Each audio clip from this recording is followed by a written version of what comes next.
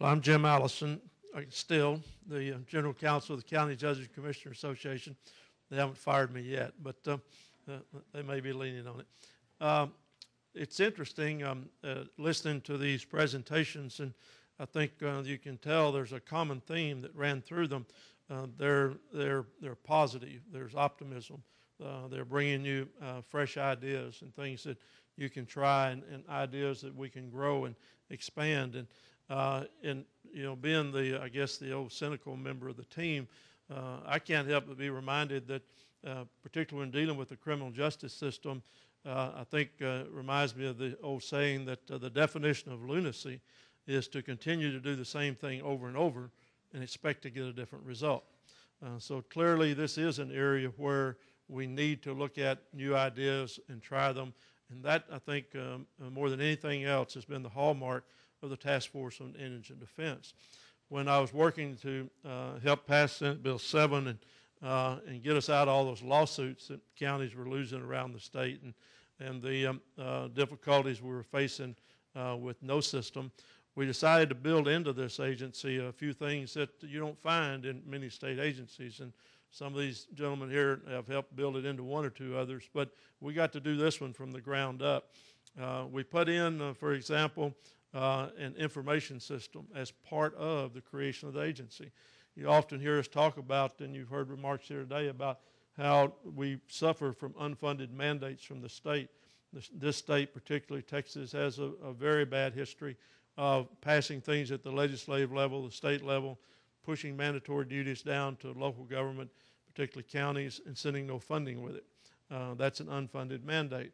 Well, we did something with this agency. We built an automatic report into it that tells us every year what the status of that mandate and its funding is. That's shown us some interesting things. And we're getting those reports in now for this past year, and we'll see where we are when they come in. But we know that we started out, of course, with no state funding before Senate Bill 7, but we started out with no system. We started out with very little services, and what we had was purely checkerboard. We imposed on that a statewide system with some mandatory levels of service, and we put in a little trickle of state money. I believe it was about 9%, Jim, when we kicked it off. Upon reliance of some good folks at the legislature, we've been back every session asking for the state to step up its support for these services and improve its level of financial support for it. And we've edged up, 9%, 11%, 15%. Maybe we'll be a little better when these reports come in due to some little more trickle of funding that we got. But even while that's been happening, what have we also seen? We've seen the total cost of the system going up even faster than the state's contribution. So we're seeing counties having to go for additional funding to their general fund, and that general fund is dependent upon property taxes. So even as we have implemented new and better practices, even as we've implemented a better system, even as we look for more improvements to make in the system, we have been using more resources. But I think that we need to continue to look at this, and particularly at this time, it's always good to look at things from the other person's point of view. And I'm certainly, one of the things I really like about listening to Jeff Blackburn is he always gives me a different point of view, and he never fails. So today when he says, you know, in this hall of justice of ours, we got some mice, we've probably even got some rats, we've got some folks in there that we need to weed out. And then he tells you, and by the way, there's this wildfire coming that may burn down the building. But the good thing is it'll burn down the rats, and we can rebuild it, with rat-proof buildings. And I thought, that's a different point of view. But I'm more of the guy who's standing over here saying, how can we keep that building standing even while we improve it? Mandatory CLE, better use of the appointment and the non-appointment power of judges, the grievance system, certainly all need to be stepped up. But I need to tell you about what I do see is coming, and this is where Jeff and I agree. I think the wildfire is there. I think there is a storm approaching that you need to know about because it could sweep up your particular segment of county services with it. We know that Texas has been generally spared thus far the worst of the economic downturn that's going on in the rest of the country. But we also know, as Dr. Spangenberg said, we're not immune. And eventually it's coming here too. Well, what happens in times of economic downturn in the criminal justice system? We see an increase in caseload, particularly in property crimes. So what does that mean? Higher demand for services, and including particularly indigent services. So unless something changes a lot faster than I think it will on the national scale, we're re-entering one of those cycles that we've been through before and that we certainly saw in the late 80s and early 90s when we had a serious prison population issue here. We think we do now, but those of us that survived when we had over 30,000 state prisoners backed up in our county jails can tell you we ain't seen a crisis in the last 20 years or so like we saw then. But we see a downturn coming, increased demand. What comes with that when there's an economic downturn at the state level particularly? Decrease in funding. While we have seen in the last few years, due to the improved revenues from the oil and gas severance tax and the sales tax, the state actually doing pretty well for the past 2 years and having more revenues at present than they predicted. The predictions for the future are for the opposite, for declining funding. That's bad enough. That presents a situation where to try to find the funds not only to meet the basic responsibilities for indigent defense services, let alone any additional money to do some things that need to be done and try some things that need to be done, we are going to see, in effect, a likely tightening of the funding stream. And then add to that something that probably doesn't impinge on your world near as much as it does on mine, as I deal generally with local governments and their fundings. But add to that, there's a parallel experience going on out there. There's a parallel world almost.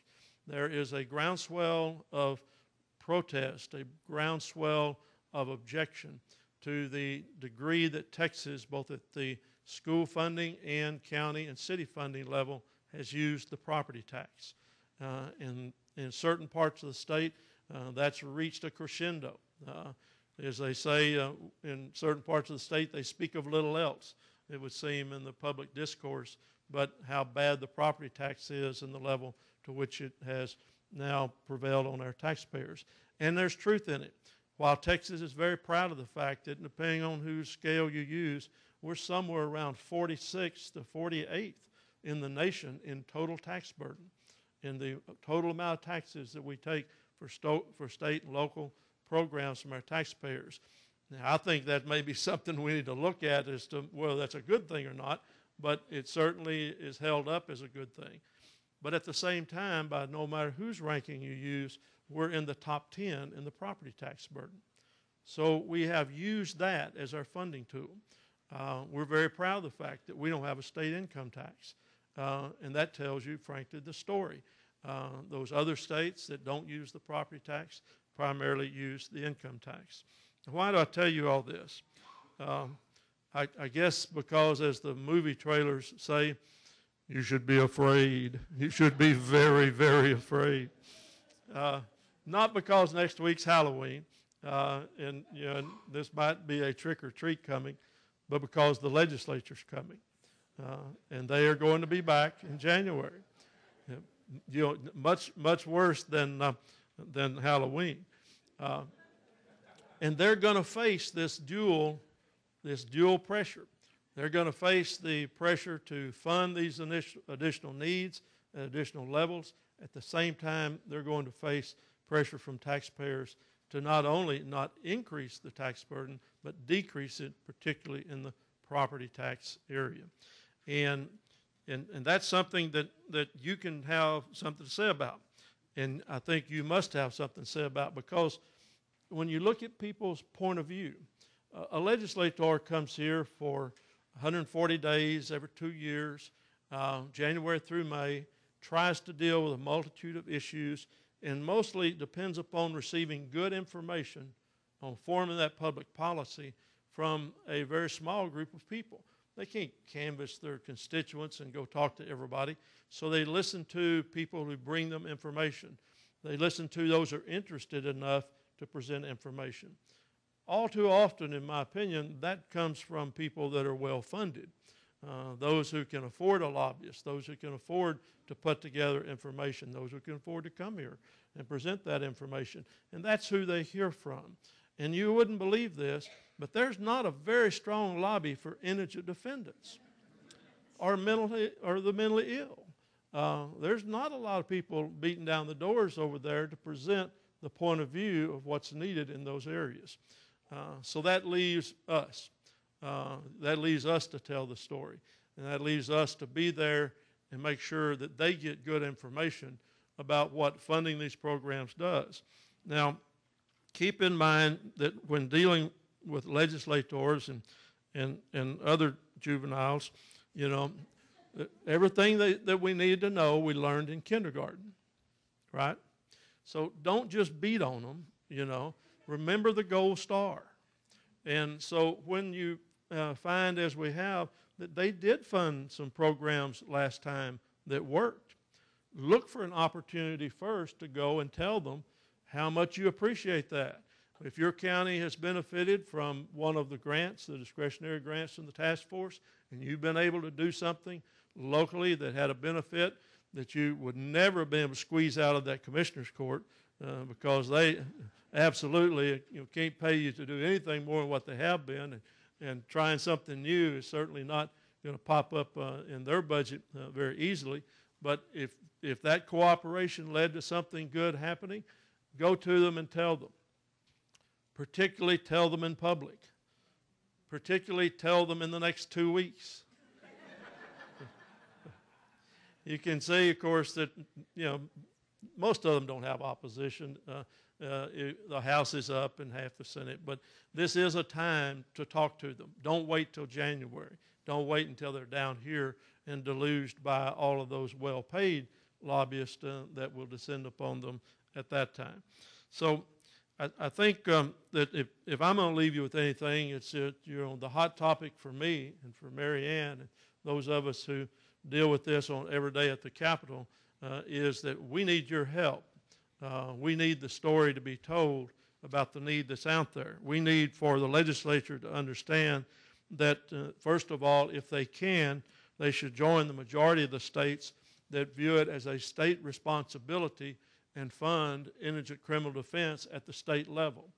The degree to which we are able to provide effective and efficient assistance to indigent defendants should not depend upon the property values of your county. A fundamental constitutional right should not be dependent upon whether or not you've got oil and gas in your county.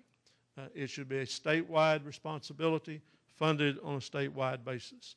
And then finally, if they can't fund it, if they can't get to the point where they pick up more of that responsibility, at least don't take away the present ability of counties with the tools that they have to make those decisions at the local level and set their funding based on local needs.